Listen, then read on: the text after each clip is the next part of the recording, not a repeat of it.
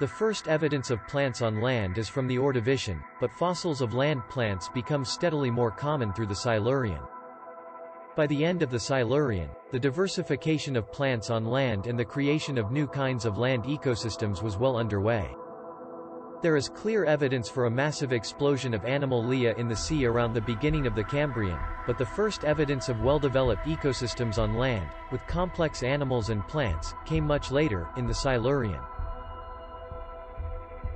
The earliest indication that plants were beginning to colonize the land is provided by microscopic spores isolated from Ordovician rocks. These spores have a tough and resistant wall, which would have helped the living cell survive desiccation and dispersal through the air. The resistant wall also enhances the preservation of spores in the fossil record. From the Ordovician and Silurian onward, spores as well as pollen grains, which are their equivalent in seed plants, are a very important part of the plant record. Spores of early land plants become more common during the Silurian and are joined eventually by plant fossils assigned to the genus Cooksonia. Although these fossils are usually tiny, their branching axes and terminal sporangia are visible to the naked eye. Some Cooksonia fossils show the first evidence of specialized, water-conducting cells in the center of their axes. These cells have special internal thickenings of the cell wall that prevented them from collapsing as water was carried through them to the aerial parts of the plants. Several lines of evidence suggest that the land surface was colonized from freshwater rather than directly from the oceans. The earliest land plants may have been a special kind of green alga that was adapted to living in temporary freshwater pools. The resistant walled spores may have been an early adaptation that allowed these plants to disperse from pool to pool. Fossil plants from the Silurian are relatively rare, and usually rather small and poorly understood, but there is no doubt that the Silurian was a critical time in the early diversification of land plants. Some of the pioneering land plants of the Silurian may have been closely related to living mosses and hornworts, but few of the early fossils from this time are known well enough to assess this in detail. Fossils of early plants are sometimes difficult to distinguish from other objects, such as mineral growths or animal remains. Xylophyton hedae is a classic exemplar of the confusion this can create. When it was found, it was identified as the world's earliest plant, but it is now thought to be a colony of animals related to graptolites. This is only one of several fossils classified as xylophyton. Growing not much taller than a pin, Cooksonia is one of the world's earliest known land plants. It had slender, leafless branches with Y-shaped forks, topped by capsules that released microscopic spores. Some fossils have a dar K stripe in their stems. This may be the remains of vascular tissue, the internal plumbing that most living plants have for moving water. Cooksonia grew on estuarine mud and other damp, low-lying habitats, forming dense mats. Algae make up a large, heterogeneous group of organisms that include the closest relatives of green plants. They evolved in water, where most still live today. The earliest forms were microscopic and single-celled, and ancestral to larger algae, including seaweeds. Red algae often form hard deposits of calcium carbonate that fossilize well, as do some green algae. Brown algae leave fewer fossils because they are uncalcified and less robust.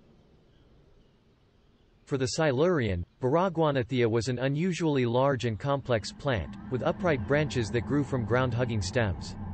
Its surface was covered with simple, spirally arranged leaves, a feature that has persisted in lycophytes through the present day. Like all early and land plants, Baraguanathea reproduced by growing spores. These formed in capsules tucked into its axils, the points where the leaves meet the stems. The development of land plants initiated during the Ordovician and Silurian continued rapidly during the Devonian, with an explosion of diversity and the appearance of many new and different kinds of plants. By the end of the Devonian, the forerunners of many groups of living plants had already evolved. Land plants evolved from ancestors that lived in freshwater, and key adaptations that help control water loss are present in various forms in early land plants. Early animals faced the same difficulty as they followed plants into the new kinds of ecosystems that were forming on land. Several different groups of animals moved onto land independently, but the colonization of land appears to have occurred only once in the evolutionary history of plants. The most important fossil occurrence of understanding the structure of early land plants, as well as for studying many aspects of early land ecosystems, was discovered in 1914 near the village of Rhynie in Scotland. The Rhynie chert is an ancient peat bog that is preserved in silica.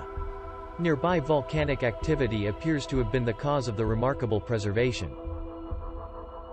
In the Rhynie chert, early land plants, along with fungi, algae and a few early land arthropods, are preserved in their position of growth, exactly where they once lived almost 400 million years ago. The fossil plants in the Rhynie chert are exquisitely preserved. They include several different kinds of rhiniophytes, such as algophyton and rhynia. Rhiniophytes have simple branching axes, similar to those of Cooksonia, but with more variation in the form of the branching. Spores are produced in elongated sporangia at the branch tips. Axes of Asteroxylon are covered with small, flattened, flap-like leaves, occasionally with small, kidney-shaped sporangia scattered among them. None of these early land plants are very large, but all have elonga. TED cells in the center of their axes that helped conduct water from the lower parts of the plants, which were rooted in the soil, to the upper parts of the plant growing in the air. During the Middle and Late Devonian, rhiniophytes were eventually displaced by larger plants with more complex branching, such as Silophyton. Larger plants may have been more successful as the struggle for light intensified in early land ecosystems.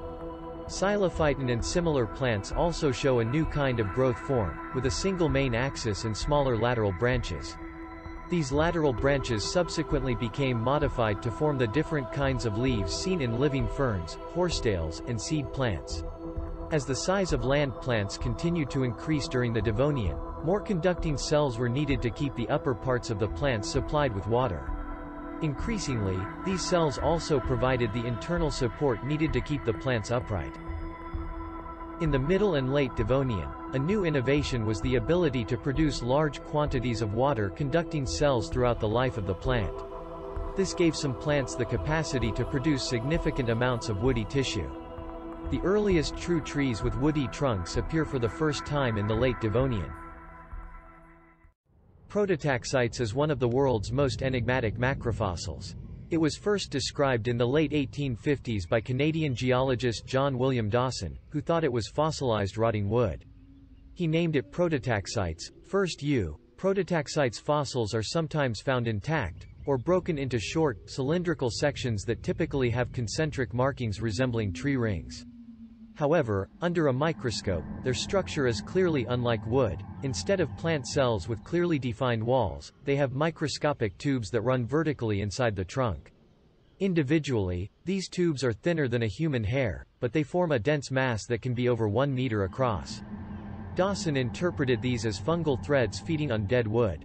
However, later researchers dismissed his suggestion that Prototaxites was a tree, or even a plant. At various times, it has been interpreted as a kelp-like alga, a lichen and most recently, as the giant fruiting body of a fungus. With a rounded outline and net-like surface, Parka is an intriguing fossil. In the past, it was mistaken for many objects, including the eggs of prehistoric arthropods or fish. However, its microscopic structure reveals that it was an alga, with a hard outer coat covering a flat body only a few dozen cells thick. The fossil's surface discs are tiny compartments, each filled with thousands of spores. Anatomical and chemical features link Parka to a group of algae called the Coleochaetes. These are probably the closest living relatives of green plants. Rhynia is one of the best-known early plants, with horizontal and upright branches but no true roots or leaves. The horizontal branches, called rhizomes, spread out as they colonized the ground, and its upright branches divided repeatedly, creating a low-growing tangle that intercepted a maximum amount of light. It was one of the first vascular plants, with specialized tissues for carrying water and dissolved substances.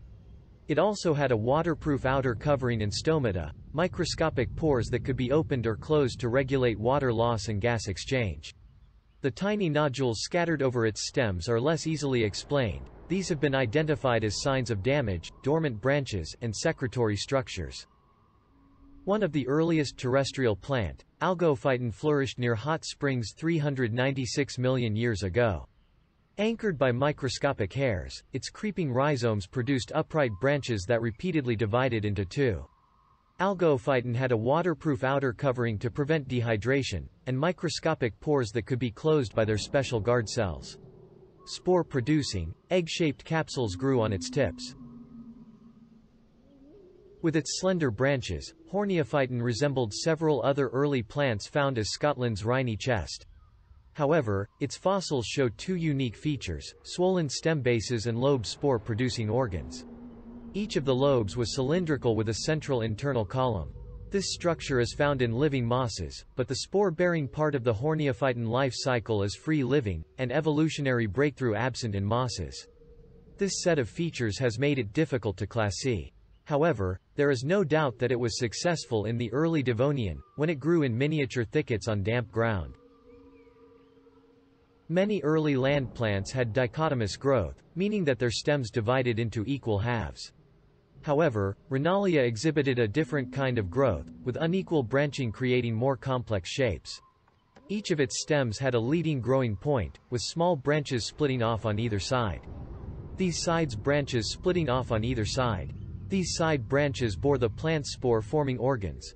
Fossils of Rhynalia come from the Gaspé Peninsula in Quebec, where they were first found in the 1970s. Exactly where it fits in plant evolution is uncertain, although its spore capsules may be a link with simple plants called zosteraphils. Preserved in fine-grained rock, fossils of Zosteraphilum have been found in many parts of the world. They first appeared in the Silurian, and by the Devonian many different species had evolved. Known collectively as zosteraphils, they covered large areas of damp, low-lying ground. Fossil zosteraphils were first thought to be related to Zostera, or eel grass, which is one of the few flowering plants that grows in the sea. However, we now know they are not closely related. Zosteraphils may have been ancestors of lycopods, the plant group that included the giant club mosses. Pressed flat by ancient silt, fossils of Discalus show a plant that flourished nearly 400 million years ago. This zosteraphil was discovered in China in the late 1980s. Like other zosteraphils, Discalus did not have true roots or leaves and was made up of heavily branched stems. It grew by uncurling across the ground. The stems often formed H-shaped or K-shaped branches, as well as simply dividing in two. The branches may have helped bind the plant into a sturdy tuft. Discalus had spore capsules arranged in open spirals along the sides of its stems. Each sporangium was the size of a pea. During the 19th century, Saudonia was the subject of a case of mistaken identity, when two very different fossil PLA-NTS were combined. Today, it is recognized as a typical zosteraphil, with creeping, root-like rhizomes and upright stems. These grew by uncoiling, and formed paired branches. Saudonia's water-conducting system may have given it support, a double role that is a key feature of modern vascular plants. Saudonia's kidney-shaped spore capsules split into two halves to release their spores. The spore-producing form, or sporophyte, was just one phase in the life cycle of a primitive plant. The sporophyte dispersed spores, which grew into gametophytes, a second phase concerned with sexual reproduction. Gametophytes are seldom preserved as fossils, but Schautophyton is one rare example. It had stalks ending in cups where the male and female sex cells were produced. After rain, mature male cells swam through the water to fertilize the female ones, and sprout into new sporophytes. Gametophytes and sporophytes generally look very different. Several different types of primitive land plants seem to have produced Schautophyto-like gametophytes, possibly including some zosteraphils. This low-growing plant does not fit neatly into any group of Devonian plants. Some botanists classify it as a zosteraphil, but others think it belongs to a sister group of its own. Its stems resemble those of zosteraphils. They lack true roots or leaves, but Protobaronophyton spore-producing capsules are arranged in clusters not seen in other zosteraphils. Seen under a strong microscope, Protobaronophyton has another peculiarity: it was heterosporous, meaning that it produced two different sizes of spores. Heterosporous plants normally use separate sporangia to make different spores. Protobaronophyton is unusual in that its single spore capsules made both sizes. Formerly known as Protolepidodendron, this lycopod is one of many early plants discovered in China. As its original name indicates, this plant was the forerunner of greater things to come. With its relatives, Monarodendron belonged to the line that eventually produced Lepidodendron and other giant club mosses of Carboniferous times. Monarodendron's ground-hugging stems occasionally grew upwards toward the light. These stems carried the spore capsules cradled in the uppermost leaves. When the spores were ripe, the capsules split open, shedding them into the wind. With its covering of small, scale-like leaves, Asteroxylon mackiae is the most complex plant that has been found in the Rhynie chert. Another Asteroxylon species has also since been found across northern Europe. Its name, meaning star wood, is a reference to the shape of its water-carrying vascular system, which was star-like in cross-section. The root-like rhizomes under the ground were thinner than the stems above it, an arrangement that echoes the proportions of living plants. Asteroxylon's stems were covered in leaf-like scales.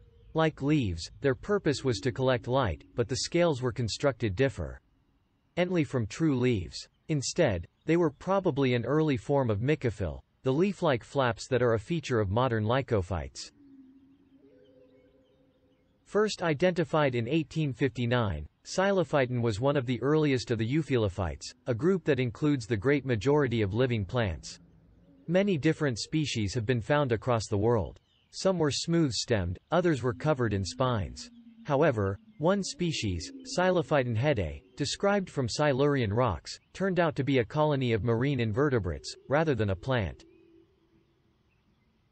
First described in 1856, Cladoxylon belonged to one of the earliest groups of plants to develop into trees. Cladoxylon itself was probably a low-growing plant, with stems less than 10 cm thick, but some of its relatives had stout trunks and grew much higher. Cladoxylon's miniature trunk was reinforced by thick strands of water-conducting tissue, which repeatedly divided and rejoined as they traveled the length of the stern. This arrangement gave the plant extra strength. The Devonian plant was once thought to be a primitive horsetail but is now believed to be related to the ancestors of today's ferns. Fossils of Hyenia show a plant with a short upright stem not unlike those of other Devonian plants. However, some of its ground-hugging, root-like rhizomes were 5 cm thick, huge compared to those of other primitive plants. One rhizome, found in the 1970s, was almost 2 meters long, showing that Hyenia could colonize large areas of ground. Hyenia also spread by shedding spores. Its spore capsules were at the branch tips. The spores escaped through a lengthways split in the capsule when they were ripe. Trees have evolved independently in many groups of plants, and Colomophyton and its relatives were among the earliest. Trees were tall for two reasons: it gave them an edge in the competition for light, and it also helped them scatter their spores over a wide area. However, it took more time and energy for them to grow. Colomophyton's relatives include Waddiesa, often described as the world's first tree, which reached a height of 12 meters. A grove of Waddiesa stumps was unearthed in New York State in 1870. With its trunk and spreading branches, Archaeopteris is the first tree to have formed forests on a truly global scale. It is also one of the first plants known to have had dense wood and true leaves. Study of Archaeopteris began in the second half of the 19th century, when its fossilized leaves were thought to belong to a low-growing fern. They were named Archaeopteris, or ancient wing, because of their feathery appearance, a name similar to the fossil bird Archaeopteryx. Nearly 100 years passed before it was linked with fossilized trunks that showed it to be a tree. Archaeopteris had a similar outline and type of wood to many modern conifers. However, it belonged to an earlier ground known as the progymnosperms. This bushy plant was related to Archaeopteris, but it represents an earlier stage in progymnosperm evolution, before the development of true leaves. One sign of this is that its stems branched in many different plants. This feature helped leafless plants like Aneurophyton trap more light. Unlike many other progymnosperms, Aneurophyton had only a small amount of wood, which suggests that it was a low-growing or straggling plant rather than a substantial tree. Elongated, complex organs that were borne in clusters produced spores. Divided into two groups, these organs, which were attached to shared stalks, looked like stubby fingers in a pair of hands. Fossils of Relimia are widespread in sedimentary rocks dating to the Middle Devonian. During the 19th century, it was thought to be a seaweed, before being reclassified as a fern. Today, it is recognized as an early progymnosperm, making it one of the earliest plants with woody stems. Relimia was a shrub or small tree, and had twig-like branches up to 2.5 centimeters across. Like Anurophyton, it did not have true leaves. Most fossils show the branches only, but a few include the spore-producing structures that grew when the plant was mature. Each cluster of spore capsules was about the size of a golf ball, with tightly rolled branches like the stems of a fern. Elkinsia marks a great turning point in evolution because it is one of the earliest plants known to have produced seeds. It had straggling stems with two different kinds of fronds, some spread out to catch the light, while others divided into fine branches, which ended in structures seeds arranged in groups of 4, each of these seeds were about 7 mm long. Unlike simple spores, seeds are complex packages of living cells, containing food reserves and an embryo plant. Meaning dwarf tree, Chamodendron belonged to a group of lycophytes that had forked leaflets arranged spirally around their stems. Initially, they were low-growing, but their descendants included the great trees that dominated Carboniferous swamps. As THSE plants grew taller, they evolved features to give them support, including a woody stem.